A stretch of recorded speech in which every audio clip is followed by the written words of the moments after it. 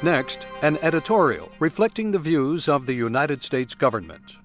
Human Rights Watch, a non-governmental monitoring group, is awarding grants to 7 Iranian writers in recognition of what it calls the courage with which they face political persecution.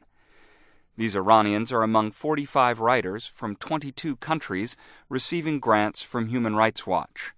The recipients include investigative reporter Roozbeh Mir Ebrahimi, detained in September 2004 and held in solitary confinement for 60 days. Poet and journalist Shahram Rafizadeh, imprisoned in 2004 after writing about the role of Iranian intelligence agents in the murder of Iranian writers and dissidents. And Arash Sigarchi, imprisoned in 2005 for publicizing human rights violations by the Tehran government.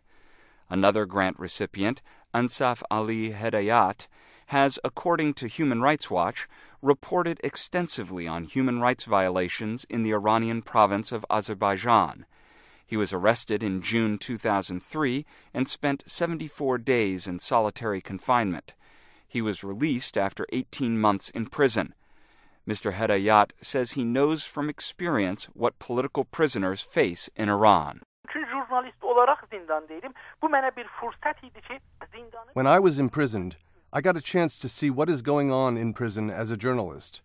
I wrote not only what happened to me, not only the tortures I was subjected to. I wrote down accounts of what is going on in prisons in Iranian Azerbaijan. I wrote accounts of prisoners in their own words. The world should know what is going on in Iran, especially in prisons in the Azerbaijani region. Mr. Hedayat says Iran has numerous prisons and many political prisoners.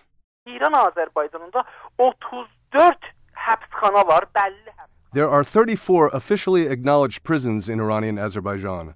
This figure does not include dozens of detention facilities of the intelligence service and other secret services.